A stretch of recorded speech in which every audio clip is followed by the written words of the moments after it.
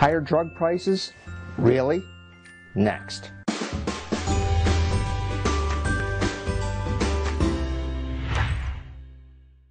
The United States pays 10 times more for prescription drugs than other countries.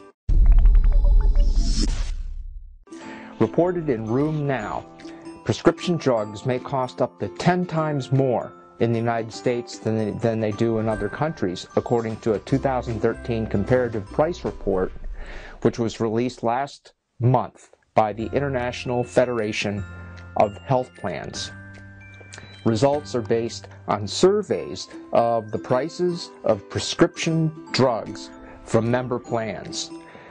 The U.S. has the highest drug prices and costs associated with medical care that bears no relation to health outcomes.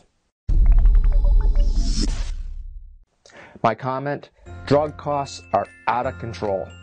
The United States is supporting the rest of the world.